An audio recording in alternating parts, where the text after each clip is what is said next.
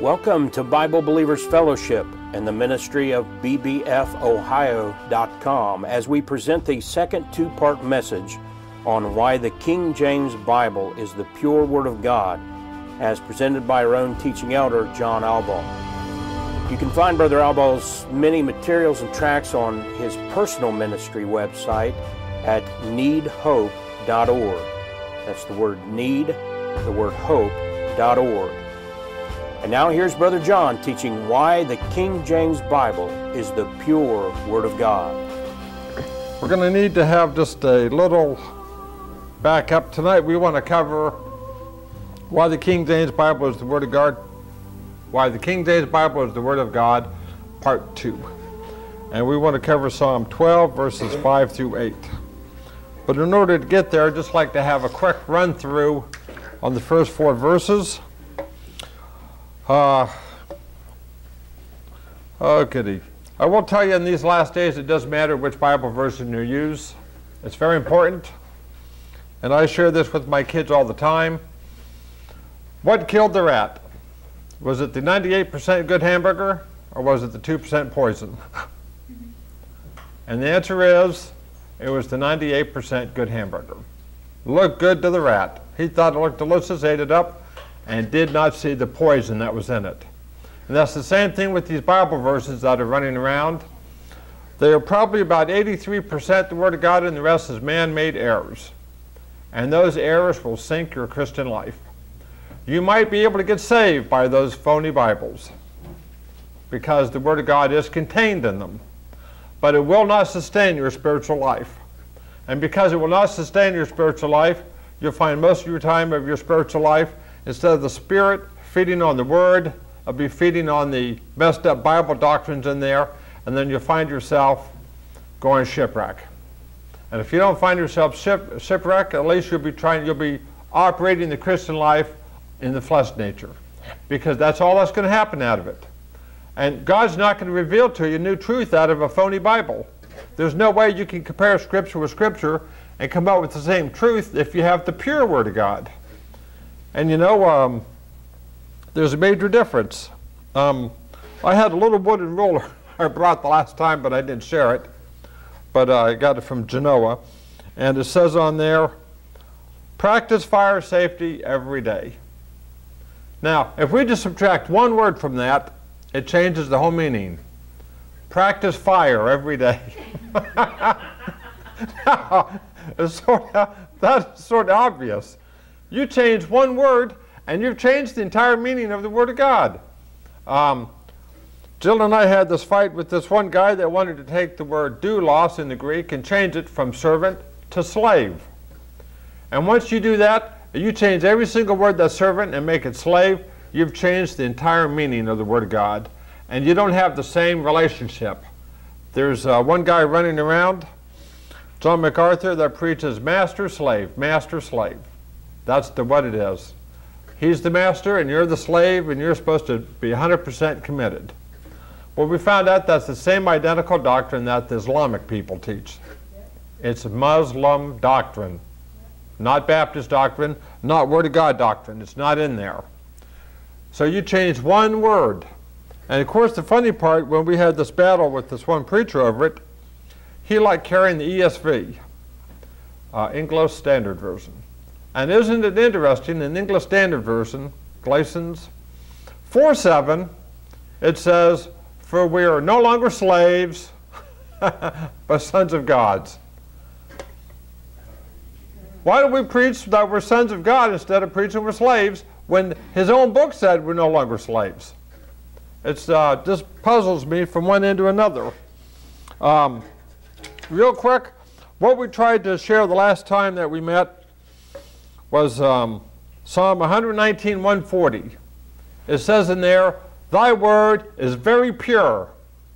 The book itself says it's pure. Thy word is very pure, therefore thy servant loves it. When you have the pure Word of God before you, it builds in you the right love relationship that you have with God the Father. It's just going to be a known product. The biggest thing we tried sharing is that the King James Bible is the pure Word of God because it bears the fruit of God's Spirit. God's Holy Spirit wrote this book. So therefore, if you have the pure Word of God, you're going to end up getting the full fruit of the Spirit. Love, joy, peace, gentleness, kindness, right out of this book. When you mess with those other books, you're going to have a divided doctrine. Satan promised Adam and Eve when they partook of the fruit that they would be as gods. In other words, they would make the final decision, and they would be able to discern between good and evil. And that's what happens when you mess with the phony Bible. You're going to have a split soul, and you're going to have good on one side, and you're going to have evil on the other. So when you come across a Christian you don't like, according to, I think, Matthew 6, you're going to rend them to pieces. You're going to tear them to shreds if you don't like them. And you're going to find some doctrine in your phony Bible to support that. And that's a real shame. But Psalm 119, 140, thy word is very pure, therefore thy servant loveth. The other thing we wanted to contrast it to was Matthew 24, 12. I believe it says, because iniquity shall abound in the last days, the love of many shall wax cold. The love of many shall wax cold. How does it wax cold? Because iniquity abounds. We've found out by studying God's Word that iniquity is the separation from God's Spirit, from God's law, and from God's design. You're totally making a separation from the Lord Himself. Iniquity produces lust of the flesh, the lust of the eyes, and the pride of life. And that's in every single person that's ever born in this planet. Vanity is the emotional focus. Vanity meaning I'm focusing on myself, and who's the Lord over me? I'm going to make all the decisions. Deceit is the cover-up.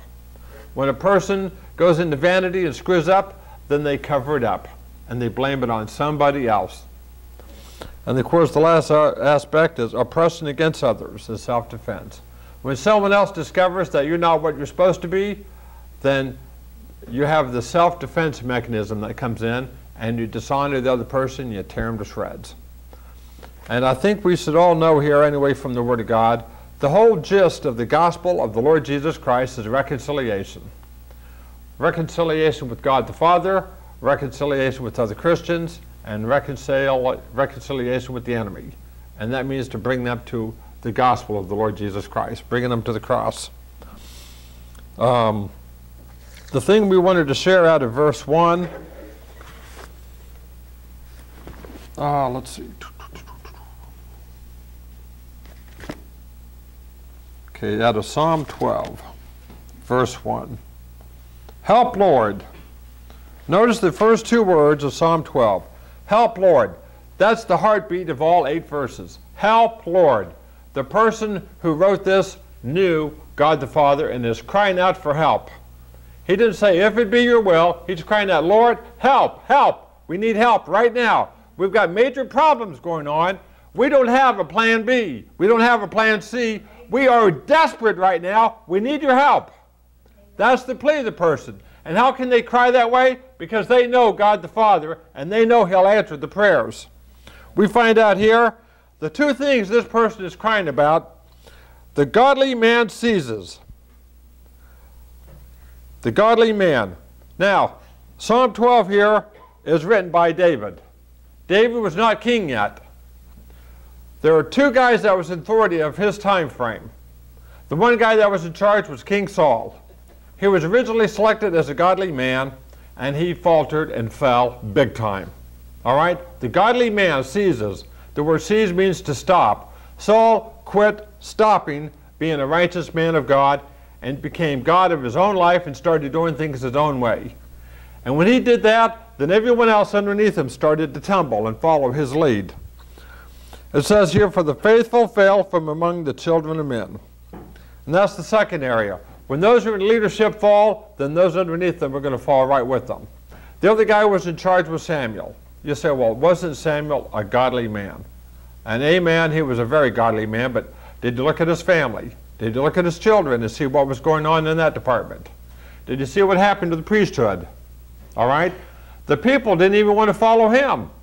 The people says, we don't want God for our king. We want a man to be a king. And the whole nation of Israel went downhill under Saul.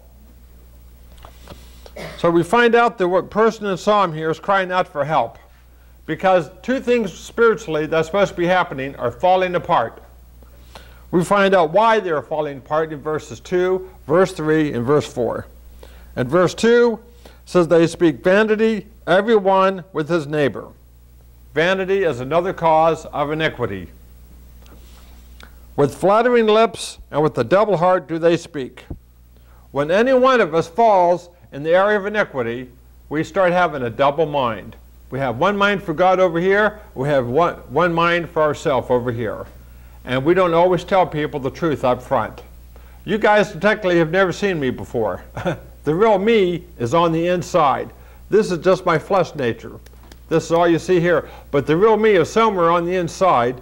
And I hope by the mercy and grace of God tonight you're seeing the real me on the inside. All right? I want to be as clear as possible. I'm a fallen man just like anybody else. If there's any good within me at all, it only comes through the Lord Jesus Christ working in my heart. Because I have a fallen nature like anyone else.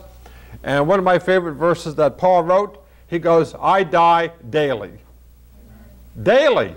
That means every single day Paul had to go ahead and pick up that cross and said, I'm going to follow the Lord. He didn't say, you know, I had a great successful day yesterday, so I'll live in my laurels today. I'll just have me a good time today, do what I want to do. No, he realized on the inside of him, he was still a fallen man, and he still had to cry out to God every day and say, God, I die daily. I'm picking up the cross, and I'm going to follow you. And every one of us, we're no better than Paul. Every single day we have to make that choice, and we're going to follow the Lord, and we're going to make our own bad choices and go in the wrong direction. We find here in verse 3, let's see, the Lord shall cut off all flattering lips, and the tongue that speaketh proud things. We find out there's a judgment against pride. There is a judgment against pride. And God says he'll cut off the flattering lips. When we get to verse 4, it says, for who have said, with our tongue we will prevail, our lips are our own, who is Lord over us? And any debate I've had with anybody over bad Bible versions, they do not want to be under the authority of one book. They like the idea of being under the authority of 20 books, because if they're under the authority of 20 books, they're under no authority at all. Because who makes the final decision? If I hold up this book here tonight and say this is the Word of God, and then I hold up this book here and say this is the Word of God, well, who gets to be the judge tonight? Well, good night, you good people over there. You guys get to decide which one you want. All right? It's not the book telling you who's God. It's you picking out which one you want. God is not like a shopping center. You go in and you go into a food store and you pick this one, you pick that one, you pick that. Now this is it right here. He wrote one book. He wrote one book out of Hebrews. He wrote one book when it came to the Greek manuscripts. Only one. And as we get into our lesson tonight, we'll find out that he said he would preserve those books that he wrote forever, down to the final line. He would preserve it. So therefore we know there's a book out there that's pure, that's got his handprints on it. We're going to get into verse 5. So that's just a little brief overview. Verse 5. For the oppression of the poor, for the sign of the needy, now will I arise, saith the Lord. I will set him in safety from him that puffeth at him. I had to do a lot of thinking on this because it doesn't sound right. But when you take a look at this verse in context, in verse 1, the guy's crying out for help from the Lord. He's crying out, Lord, help! We need help. The two areas he's crying out for help in is the political situation was gone to hell, okay, and the religious system was going downhill quick. Those are the two areas he was crying out for help. I can tell you right now, we can look in our own culture and we can talk politics all we want. It's going downhill. And if we want to talk about all the religious people, how come there's no revival? It's not getting better and better. It's going downhill. How come some of the most people that we revere right now in high spiritual places in the United States, they don't open their mouth for nothing? There are wicked things going on, and you don't see a single one of them on TV. You don't see any of their churches talking about it. It's dead silent. All right? There's A story that Sherlock Holmes is in called Silver, dealing with the horse. Silver Blaze. Silver Blade. Blaze. Blaze. Right, Silver Blaze. Okay. Now, he was doing some investigating in there. The horse is kidnapped. And so he's trying to investigate, why is the horse kidnapped? And so they ask him, have you come up to any conclusion? And he says, look here, I'm curious about the dog. And they say, well, what's curious about the dog? The dog didn't bark. That meant whoever stole the horse the dog knew who did it. Otherwise, he'd have barked and barked and barked. All right? I tell you right now, most of the religious leaders that we have on high esteem there are in cahoots with what's going on. They're not barking. There's something wrong in this country, and they're not barking. We have every right in verse 1 to cry out and go, help, Lord, help, help. We need help. And one of the things I noticed in verse 5 here, who's the first group that God helps? Because verse 5 is an answer to verse 1. For the oppression of the poor. Now, who in the world is oppressing these poor people? Any guesses? Oh, sorry about that. Oh, Lord. It's the Lord. Come on. Hello, humor. All right. So we'll get back here. At any rate, though, on meditating on verse 5 here, we find the poor are oppressed. What group is oppressing the poor? It's the political system and it's the religious system who's out of sync with God. One of the things the founding fathers did with the United States is when they gave the freedom of religion, it was the purpose so the churches could be a balance to the U.S. government. Because the founding fathers knew if the government got out of whack, the church would keep them in balance and keep them at where they're supposed to be. If you guys have noticed, for the last 30 or 40 years, the church has done nothing to keep the federal government in balance. They're keeping their mouths shut. There's something wrong going on here. We're losing all our freedoms because no one is crying out to the Lord. No one is crying out saying, help, Lord, help. They say, well, the rapture is going to come. There's nothing in here. The Word of God says when He comes back, it says when the Son of Man shall come back, shall He find faith. He is looking for faith today. How do we know He's looking for faith? Because He is the author. Hebrews 12:2, the Lord Jesus Christ is the author and the finisher of faith. He's putting faith in your heart, and whatever that faith is, when He comes back, He wants to see that faith in exercise. And so, if God calls you to work with the U.S. government to bring them back into sync, then that's the faith you're given, then that's what He wants to find you doing when He comes back. If your faith is to help the churches get back on course and lined up again, then that's the faith He's given you. If He's given you faith to work with the poor and help get the homeless off the street and work with them, then that's what He's called you to do. I don't know what His calling is for any single one of you. I have no clue. But He's talking tonight, and He's got a certain plan in your heart that you're supposed to be called to do. So when He comes back, He's looking, oh, there's my servant. They're in faith. They're doing exactly what I called them to do. He's calling tonight. Can you hear His voice? He's asking you to do something, and it can only come from Him. That's what faith is. God talking to you and telling you, this is what I'd like to see done. I have no clue what it is. You may have a ministry of working with the saints. You may have a ministry of working with the poor. It says here, for the oppression of the poor are helped. For the sign of the needy. Now I had to do some more thinking on here. Why in the world is the Lord working with the poor first? And then some scripture verses started coming into my mind. One of the reasons that the Lord Jesus Christ is looking for the poor, because if you notice the gospel, Matthew, Mark, Luke, John, Acts, the gospel is go to where? To the poor first. To the poor first. Why? Because the poor are humbled. They're humbled by the situation they find themselves in. They are humbled. And how does God give grace? He gives grace only to the humble. He does not give grace to the proud. And so how about that? When we take a look at verse 2, 3, and 4, what do we find out? That's the proud group. And who's the proud? These are the religious leaders in high places doing nothing except living in a life of iniquity and covering up with the gloss of Christianity, saying, look here, aren't we following the Lord? hey buddy, we got a book here, and this book says you're not following the Lord. He's not. But the only way to get them to line up with the Lord is we have to line up with the Lord first. His grace is only given to the poor, to those that are humble, that's willing to humble themselves before the Lord and cry out and ask Him for grace.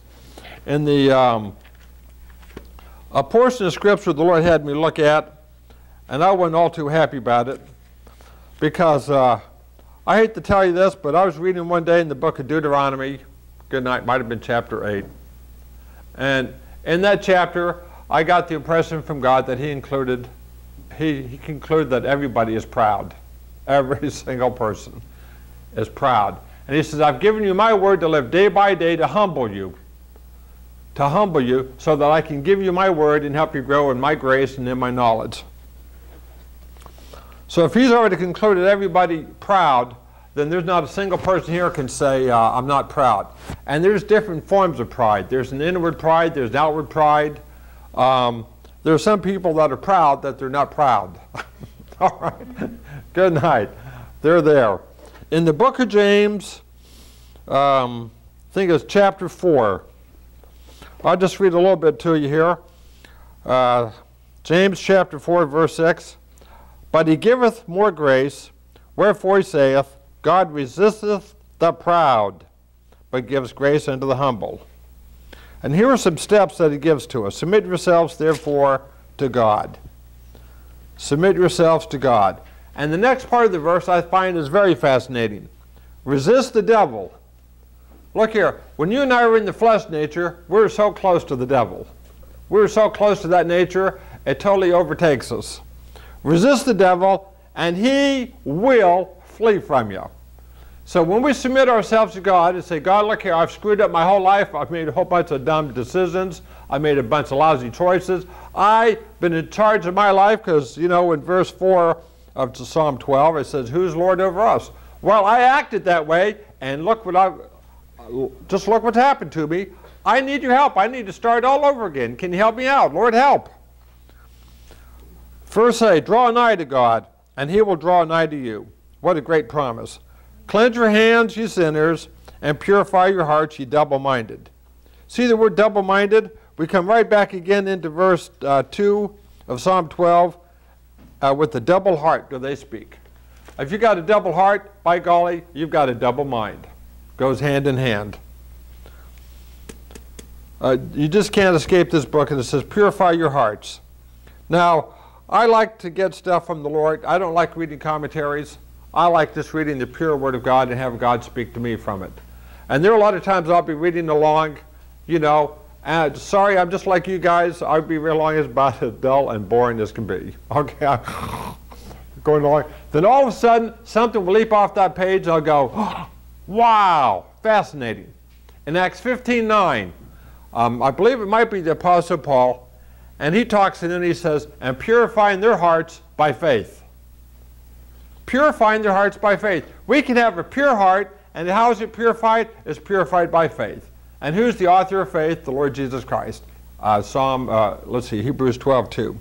And then if you want to have some more fun, I believe it's Romans 10:17. So then faith cometh by hearing, and hearing by the word of God. Faith, faith.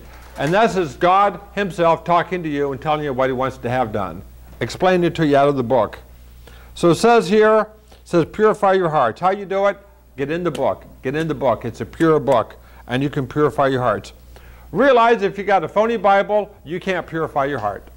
Sorry, it's never going to happen, because in your spirit you don't know which is the rat poison and which is the good hamburger. You're not going to be able to discern, and you're going to mix the two together, and your spiritual life's going to die, and all of a sudden you're going to have to take that same spiritual life and work it out by flesh. In fact, this one guy that Jenny and I was talking to on Saturday, he said to us, he says, ever since I quit King James Oleanism, he says, I have the peace of God. I finally have the peace of God. And then he says in the next statement, now I have to work for my salvation. How far off track can you get? Now I like what my daughter said about it. He said, Dad, he doesn't have the peace of God. the devil's no longer fighting him. The devil's in a fight with this book. The devil hates this book. He hates it. When I was a young kid, I used to get the Dispatch, only for a couple months though. I'd come home from work, I'd be dog tired. I'd pick up the Columbus Dispatch. Now remember, dog tired, dead tired, and I'd be awake for the next 45 minutes. Wow, I thought that was incredible. I could be wide awake, pick up my Bible, in 5 minutes be snoring. Gone. So I went to my pastor and I said, what's coming on here? I said, what's happening to me? He says, John, the devil doesn't like that book. He said, the devil would rather have you asleep than he would have you awake. But awake to the world and dead to him. A spiritual battle was starting to ensue. Now, I started using that because if you wake up at night, you can't get back to sleep. Well, wow, I just get out the Bible, back to sleep in 5 minutes. Okay? It does work. Now, you say, wait a minute. What happens if you read it and you don't go back to sleep? Then you know what? God's got a blessing in here for you. He's got a blessing. Look for it. It's a treasure He's going to give to you at the midnight hour. It's incredible. So the last verse in here, verse 10, verse 9 is what tore me up. Be afflicted and mourn and weep. Now, I don't know about you, but that has to be self-induced. When we have our sins before us, it says in here, be afflicted and mourn and weep.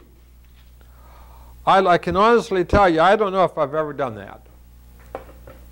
But I'm being challenged to the Lord to come before Him with my own sins and be afflicted and mourn and weep. Now, in my pride, I like to think I'm pulling His leg. All right? I'm telling you right up front, that's the way it works. But there's a blessing in here. Let your laughter be turned to mourning and your joy to heaviness. And verse 10 is what sews it all together. Humble yourselves in the sight of the Lord, and He shall lift you up. Lord, I'm rock bottom here. I've really blown it. Here's where I'm at. And God says, good, I can now lift you up and pull you up. What's fun about that is that's the secret of revival. I was reading one day in the book of Isaiah. We should be able to find it here. Isaiah chapter 57. What an incredible verse.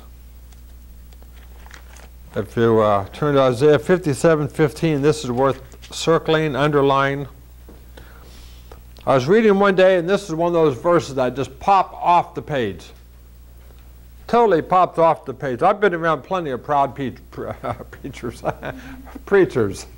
All right? And good night. I'm looking at this verse here, and it totally blew me away. For thus saith the high and lofty one that inhabits eternity. Now, I already know high and lofty, we're talking past the third heaven. There are 3 heavens the Bible describes. Between here where the birds fly, that's first heaven. At nighttime, you look at outer space, see the stars, that's called the second heaven. Past the second heaven is the third heaven, where Paul said he went one time. All right, that's where he inhabits eternity. For thus saith the high and lofty one that inhabits eternity, whose name is holy. If you want to have some fun, we could still use the same word, pure. I dwell in the high and holy place. And here's this just blew me away. With him also that is of a contrite and a humble spirit. Notice that. Here's God way up here, and looky here. I dwell in the high and the holy place with him that's of a contrite and of a humble spirit. I'm having a hard time in my mind picturing God up here, and I'm down here, and God says, you know where I like to dwell? I like to dwell down here where the humble heart is. That's where I want to live. I don't want to live up here in the high holy place. I want to live right here where the humble people